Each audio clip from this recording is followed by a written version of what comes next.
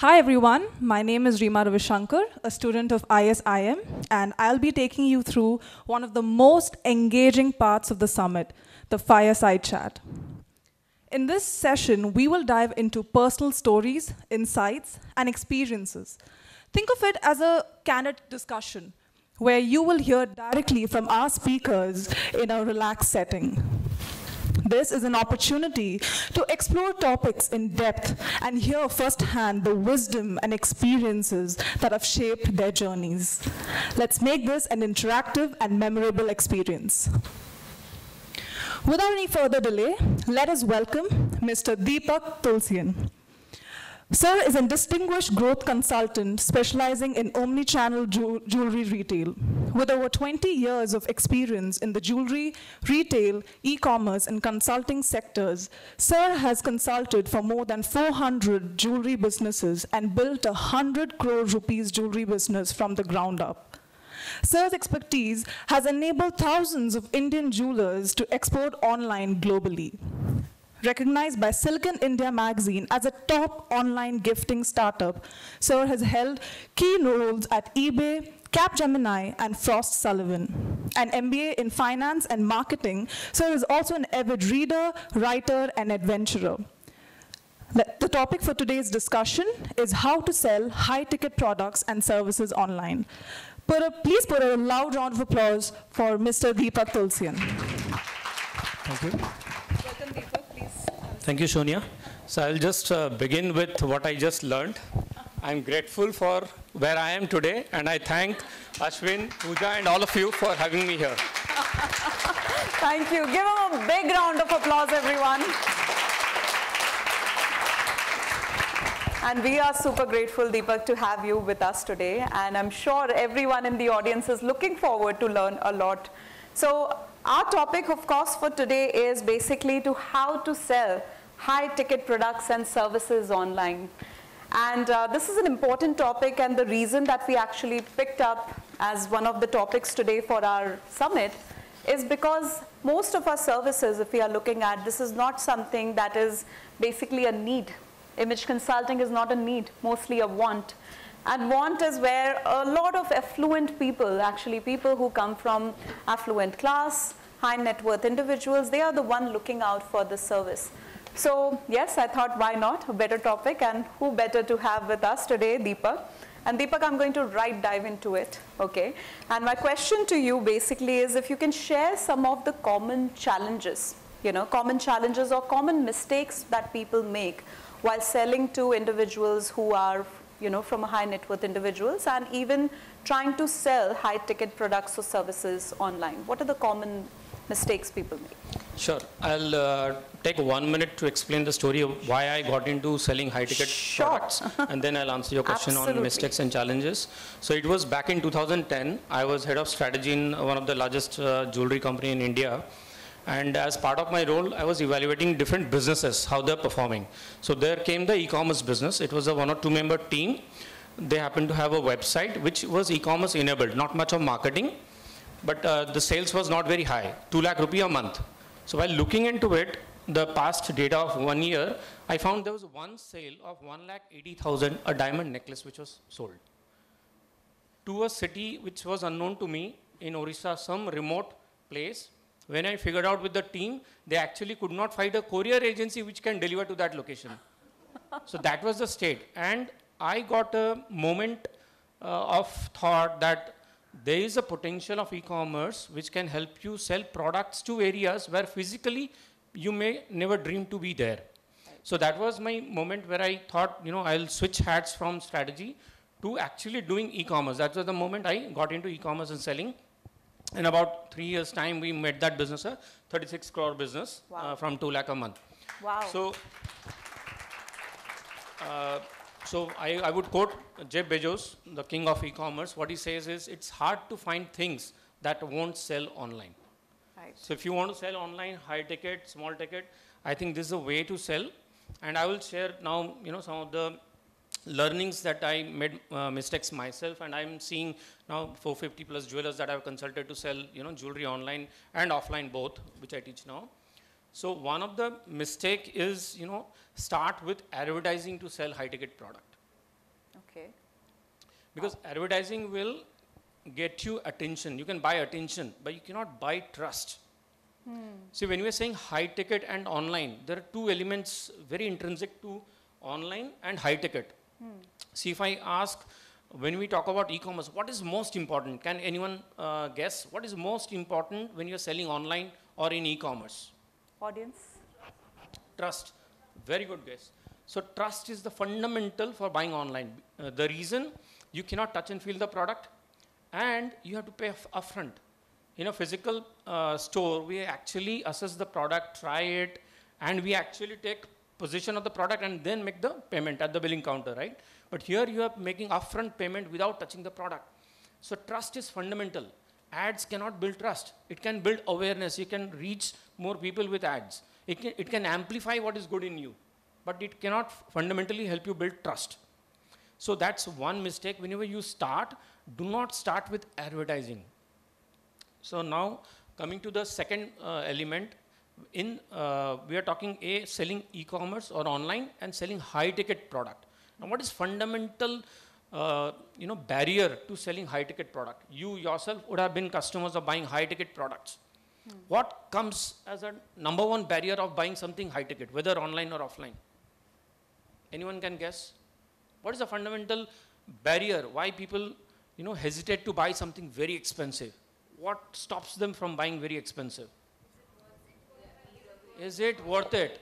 Some risk, right? You anticipate, what if I go wrong? The stakes are high. It's not a small ticket product, you may still buy, right? So this is second element, risk. So if you can just figure out two things, if you want to sell high ticket product online, first is how to build trust. Right. You will be able to. And second, how to eliminate risk. Correct. If you can mitigate risk, take away risk. That's why in jewelry, I had clients who were able to sell 42 lakh rupee worth of necklace. Sitting in Chennai, one single store, client is in US, never visited the store. Wow. So there are several case studies. A lot of designers have started, a boutique, not a physical high street store, a boutique store, passionately growing on social media. They have clients all over the world, from US, UK, Singapore, London, Dubai, NRI clients looking for Indian jewelry, which they probably do not get easily in those countries. They're reaching out to her. She does not have a physical presence in all these countries, able to sell. So if you can mitigate that risk in online, you see 30 days free return, no questions asked return policy. Right. So I also offer, consulting. So one simple rule that I follow is, if you're not 100% satisfied, 100% money is back. No questions asked. You just drop me an email, I was not happy, I'll refund the entire money. Not required. Yeah. Simple philosophy, and trust me, 450 plus jewelers, not a single rupee refunded till date. It's a secret. It's not that you will have to refund. If your intent is good, if you really want them to be successful, you don't have to refund. But it just helps them break that barrier of, risk. Right, right. Thank you. That's really insightful actually, Deepak, because trust is something that is a big factor, especially in our field when you said that they can't really touch and feel a product. And in our field as image consultant, we actually don't have a product. It's completely service, and there's no tangibility, and there's no tangibility immediately. Like there are a lot of services where you would have tangibility in different forms, but here the tangibility comes very late once you have really transformed an individual. And I believe that's where the risk and the trust factor is really high. However, this particular strategy, and that was also my second question to you, that specifically if I have to, because you're also a consultant, so you would be able to relate with similar field as an image consultant and soft skills trainer, that the whole idea about what are the different strategies. So one, you already mentioned that giving them or removing that factor or that barrier by giving their money back. That could be one strategy, of course. But what are the other strategies that people can use, especially in a field where there's absolutely no tangibility? They will see it later once the transformation has happened, but initially there's nothing to show basically, right? So what are the strategies they can deploy to go over these two factors? Sure. So I'll give from my own experience of selling my consulting services. So when I started in 2020, I didn't intend to start as a consultant. It was, I love reading and writing. During COVID, everyone was sitting at home. So I started writing, in my own blog. That's why My Wisdom Lane is the blog site. It was not a jewelry consulting website. And, there were jewelers who were not able to sell because during COVID, all the stores were shut. And I was heading jewelry category at eBay. 2,000 plus jewelers were exporting. So I had a good network. Some of them happened to reach out to me. Hey, how do I sell online? Because stores are shut. Okay. What do I do? So they say every problem is a disguised opportunity. Right. So that opportunity came to me. So I wrote an article on, how big is the online jewelry market and what are the steps to sell online. It got carried by the National Jewelry magazine, which published. And rest is history. So it happened and I became a jewelry consultant. I never intended to become a this to be my accidental. Yeah, it was accidental, you can say. Accidental. Now the question is, how do I, sell or promote? So I would say, when I started, I was noticing all the slides that were showing just pictures tell 1,000 words, right? So it was not easy. 7-8 months I did free consulting, 0 cost, because jewelers were asking, how do I sell? I was teaching them, no money.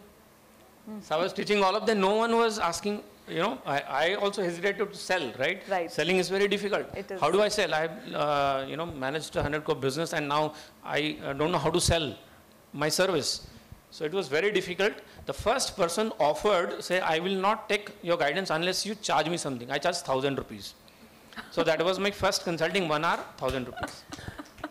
But that's how now I sell more than lakh rupee, consulting projects. So the way it happened, there's a concept called value ladder. So value ladder is you work with clients initially who don't know you and who don't trust you. So they don't know you, they don't trust you. So what you do is lowest value and the lowest cost or the lowest price product, ideally free, because there's no risk associated with it. They will trial you, they will try you. The idea is to make them try your service. And after trying, what you need is a testimonial or a review. That's what builds trust. The moment you build trust, you increase your price. The more you build trust, the more you increase price. Slowly, slowly, you will see your value ladder. You have climbed all the steps. Very simple. Start as low as possible. Idea is not to sell cheap. Idea is to get clients test your service. Because we are our own bottleneck, right? Because if we price ourselves too high, we are not able to penetrate. Your price should be a reflection of the credibility that you have earned.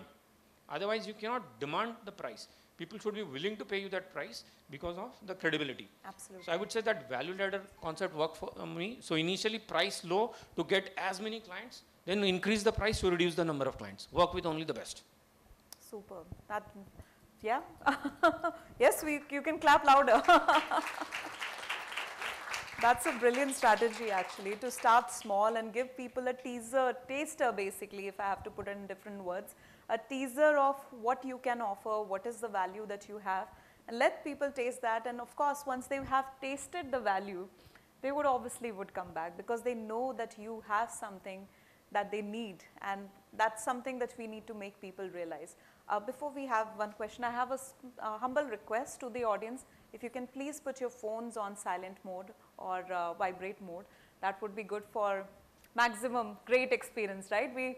You are trainers and image consultant. I don't have to tell you this by default, please. Okay. All right, coming back.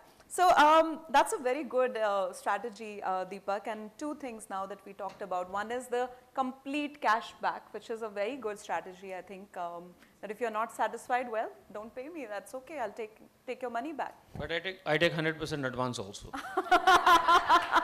Well, that's the strategy we follow too, 100%. Because, you don't want to be doing full, effort Absolutely. and then chasing for your own money. So that's Absolutely. a principle. So it's a 3P principle. Without the question, I'll answer. Right. So first, so it's a okay. 3.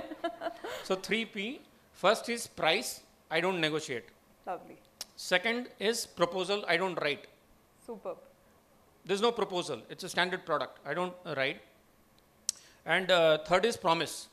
If you're not satisfied, 100% money back. The 4th P I'm about to add is punctuality. If you don't show up on time, money is gone. I think we need to add this, punctuality, definitely. And that's very similar to almost all the 3 Ps that we follow in our services and very helpful. One thing that I can't help notice, you said, Deepak, that you started as a growth consultant in 2020. And that's when you charged 1,000 rupees. And now you charge 1 lakh rupees for your consulting. Do you understand, everyone? You're understanding the trajectory. The idea is to follow through. Start, of course, you will be starting with that 1,000, but 4 years, we are sitting in 2024 and 1 lakh rupees and above for consulting, that's where everyone can be. You need to basically show your value. Wonderful, I think that's really wonderful thing. In your profile I was going through, there was something which caught my attention, where you have written, there's a word called Omnichannel. And I want to understand from you, and of course for our audience also, what is Omnichannel and how does it work in consulting? So Omnichannel in simple terms is being where your customer is. For example, earlier, if you're doing only e-commerce, you're only selling online, but people want to touch and feel. You're not present there. So they say Omnichannel is an experience multiplier, not just a business multiplier. Because you cannot deliver the experience only in one channel. So be where the customer is, and for high value product, we have seen people may discover you online, they evaluate, they like. And if you are selling 1 rupee online, if you have a physical store, you can sell 6 rupees online. The biggest example is Carrot Lane, which is the #1 online jewelry retailer in India, started purely online. But now 70% of sale is through offline. They realized this, a lot of people were clicking on the ads, but not buying. Not buying. Just because only 16% people in India buy online. Rest are browsing. So how do you encash them? You let them have convenience of choice. If they want physical store, they do home selling also. You know, whichever medium people are comfortable, you have to be present where your customers are. Right. If they are in the malls, they want you to be there. In a high street or even exhibitions in their society, they do that as well. So be where your customers are, give them choice. Yeah, that's very similar to our personal shopping services, right? That where you basically, even we do this, that we browse for our looks for our clients online and then actually take them to a store. We don't buy them unless somebody insists and they are in a different city altogether. So wonderful, be where your customer is. And in high net worth individual, the idea is also to bring the store to their doorstep, right? So wonderful, that's a great example. Any final advice before I take questions from the audience? Any final advice? Because all of us here are image consultants, soft skills trainer, working as a solopreneur. So what advice would you like to give to them? It's a simple one line, believe you can and you are halfway there. Excellent, thank you so much. We'll take a couple of questions from the audience for Deepak. If anyone would like to, yes, right there, Prachi. Yes, so you mentioned that you don't write proposals. Can you elaborate on that? See, what happened is initially I wrote a lot of proposals. So people take proposal and you tend to convince the client. You give a lot of content. In fact, you give the solution. They will never come back. And lot of companies, you know, they will actually take proposals to learn. Yes. So I've realized I've wasted a lot of time writing proposals, and I do write proposals for existing clients. Right. Yeah, that's a good example because I know I was talking to a few of the alumni's proposal, right? And I had specifically said that don't put that much content. Let something be there for conversation, and that is true. A lot of people just take proposals, understand, and the big companies kind of take your ideas and execute it. And they try to do it themselves. There's nothing wrong in it. Yes. But I said it's all there in my LinkedIn. I keep writing. Yes. Why make me write again? Brilliant. I think that's okay. We'll take the next question. Yes. Yeah. My question is, you said not to do advertising for online platforms but that's where the trust comes. Like when I see a newspaper ad, I trust that brand. So I think branding, I'm outdated. I come from an old school of branding, so I do believe in it because it is like when people see ads, we are reinforced that's a good company. It's definitely, I won't see that value of advertising still gone. Yeah. So good question. I would not say one should not advertise at all, but what I meant is... Because the biggest platform, which is Tanish, they have advertised big time. Without I don't think I would have done online. Completely agree with you. So what I meant was when you start, don't start with advertisement. For example, it's been 4th year. It's a zero ad business ad built, 450 customers, not a single ad, not a single cold call. All of them came because of what I wrote. But I am in a threshold where I can see that I cannot scale it without advertisement anymore. So now even I am planning to start with advertisement. The point I was trying to make is, if you are not generating business organically without advertisement, no matter how much ad you do, you will never make profit. You will sell, you will never make profit. Because ad start to amplify what is good. But if you're not able to sell without advertisement, fundamentally the product or the service is not good. It should sell by itself. So there's a great quote that, that I read. It says, if you are selling, you failed in marketing. Marketing something which brings you inbound leads and inquiries. So if you're selling, you failed in marketing. And if you're marketing, you failed in product. But it doesn't mean that you should not market and do not sell. First, get the product right. If the product is fundamentally good, you will spend less on marketing and less effort on sales. Otherwise, a lot of jewelers are, incentivizing their staff to sell. They stop the incentive, sales go down. Then you are dependent only on the sales staff to, do hard sell. If your product is great, you will incentivize, but you are not dependent on sale or advertisement so much. The moment you stop advertisement, sales will fall. So advertisement is good, but once your product is good, otherwise what ads do is they only make your cracks more visible.